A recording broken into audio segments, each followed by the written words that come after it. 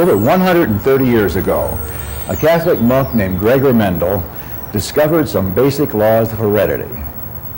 Mendel worked with pea plants, much like these, here at the University of Wisconsin Research Lab. And the laws he discovered about peas, it turns out, work equally well for Brussels sprouts, tomatoes, apple trees, and human beings.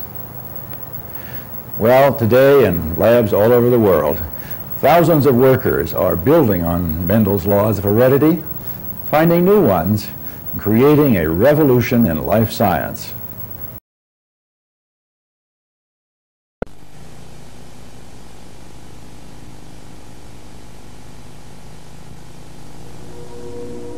The scientific advancements at the University of Oxford have been masterful in intervening in the nature of animals.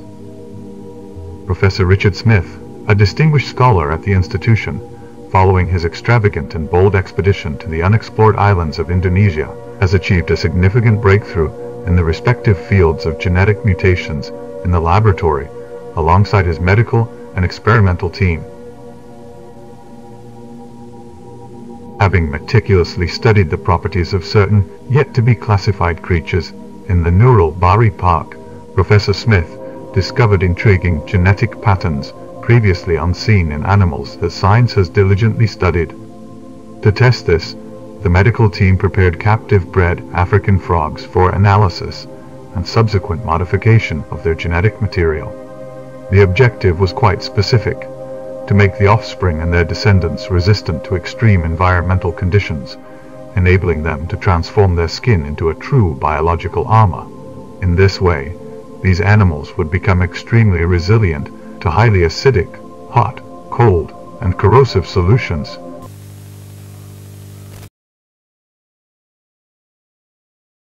And just as we can turn the thermostat up, the body can choose a higher set point suitable for fighting a virus. About this new set point, homeostasis still maintains a narrow fluctuation. Different organisms maintain different set points. Bird temperatures fluctuate about a set point of 42 degrees Celsius. But not all organisms can control their temperatures.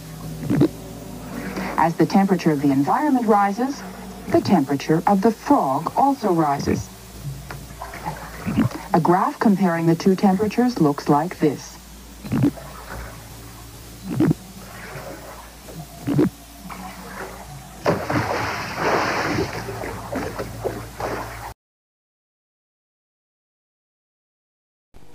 The normal cells of African frogs, also known as Xenopus laevis, exhibit typical characteristics of eukaryotic cells, with a plasma membrane surrounding the cytoplasm and nucleus.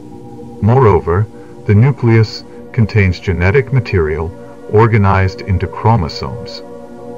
A notable feature of African frog cells is their substantial size, facilitating manipulation and detailed cellular level study. It is noteworthy that their use in resistance experiments is attributed to an active participation of the plasma membrane in processes such as cellular respiration, protein synthesis, and cell cycle regulation. Additionally, they possess a high regenerative capacity, distinguishing them from many other species in the animal kingdom. Through chemical alteration of the plasma membrane, scientists have successfully modified its structure to reinforce it and create artificial fungal barriers that, through their respective characteristics, aim to alter, at a macro level, the upper layers of the epidermis initially.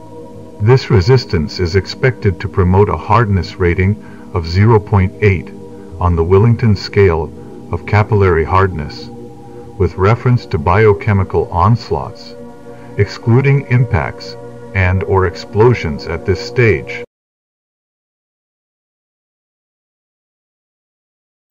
The cell now divides. The chromosomes divide, the DNAs divide, and you have two complete cells with two complete sets of code. Each cell identical to the one it came from. And the process continues. 2 become 4, 4 become 8, 8 becomes 16, 16, 32, and so forth, and so forth, and so forth, and we get millions and billions of cells, all with the complete set of chromosomes, DNAs, and codes needed to make you, you. When the medical team initiated interventions in the cellular structures of African frogs, some of them, and notably their offspring, began to grow in size and exhibit characteristics of hardness in their musculoskeletal apparatus. They also developed mutations in their hind legs, transitioning from being born with 1 pair to 3 pairs, or even odd quantities. These mutations did not deter the genetic intervention.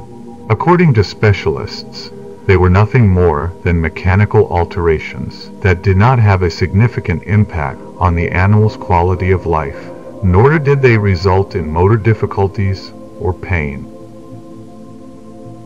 After 4 generations of genetically modified African frogs, they were subjected to the incineration test.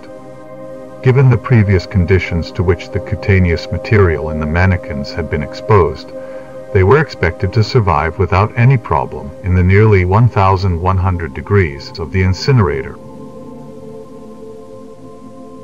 And so it happened. The 10 African frogs selected for the test successfully surpassed it, experiencing virtually minimal damage to the cutaneous tissue and a cellular alteration of approximately 4% burns on the plasma membrane, which took the incredible amount of 2 hours and 35 minutes to regenerate. However, they not only achieved a spectacular repair, but also hardened further, significantly increasing the filament networks that protected the cells.